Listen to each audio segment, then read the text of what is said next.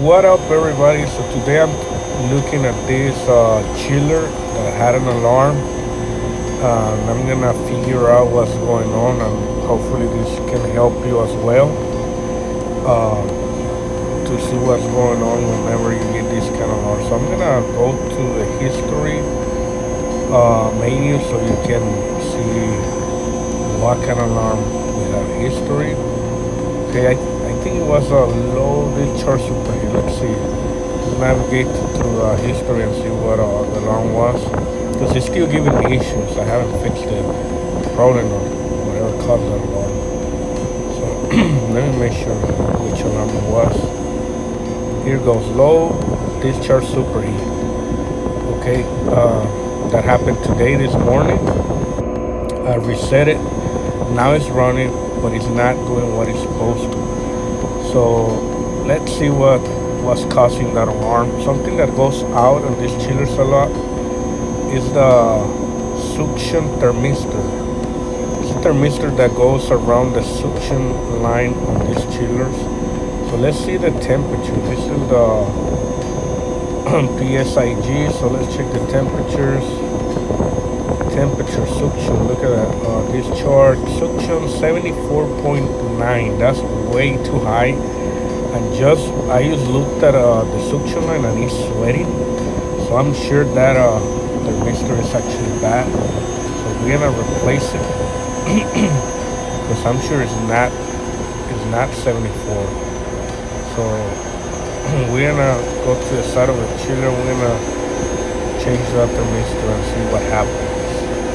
So stay tuned and we'll see what happens after we replace that thermistor.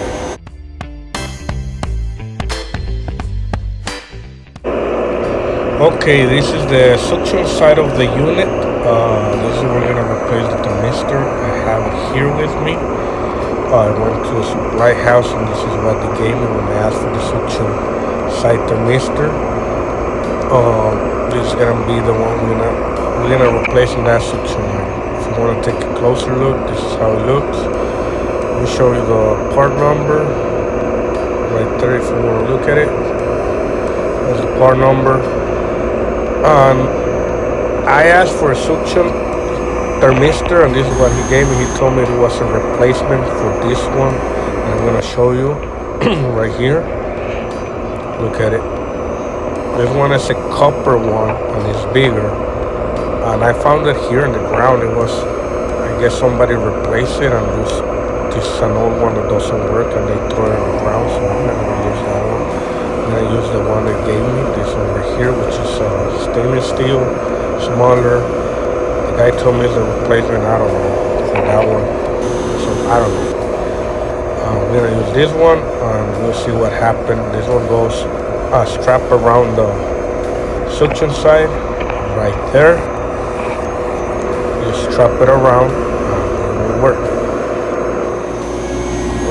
Okay, I wanted to show you this as soon as I start taking apart the insulation. Let me see. I found this thermistor just the way you look at it right now. Loose, reading the insulation temperature. It's loose like this. That's why I'm not getting the readings. It's supposed to hear this suction line. So I'm gonna put it back. There. Okay. There. Back. And I'm gonna tie these things up right here. And I put all the insulation back. Put the tape.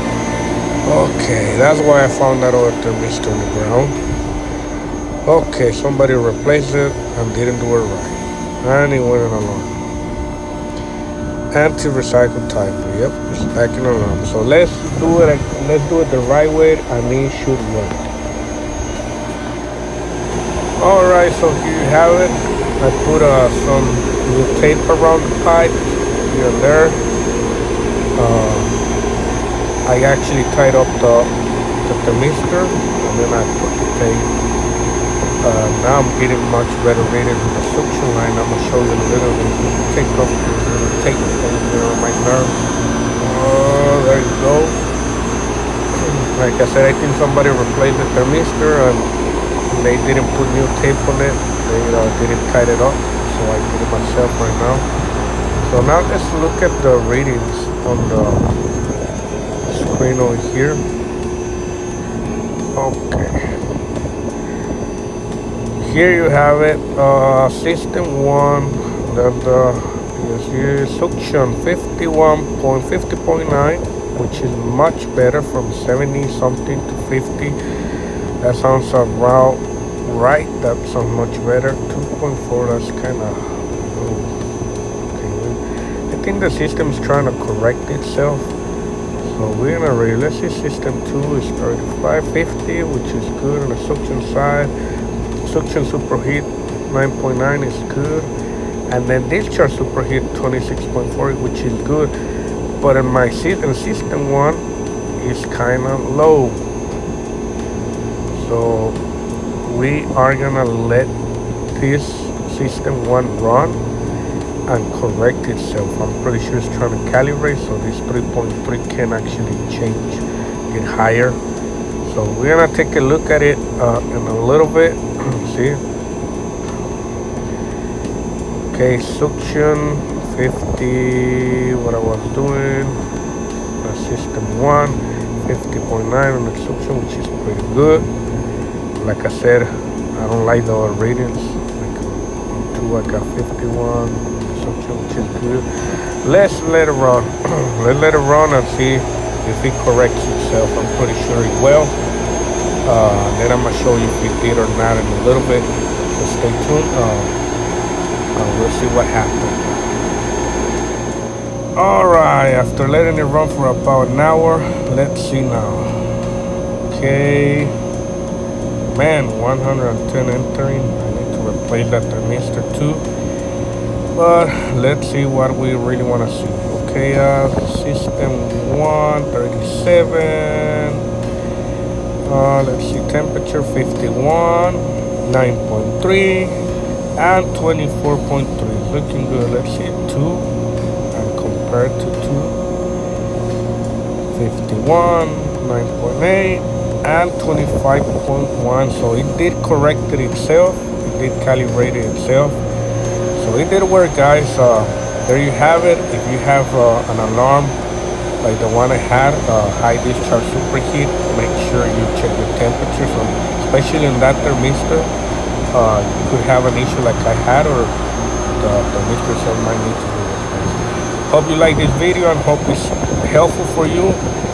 Please like and subscribe, and we'll see you in the next one pretty soon, guys. Thank you so much for watching. Y'all have a nice day.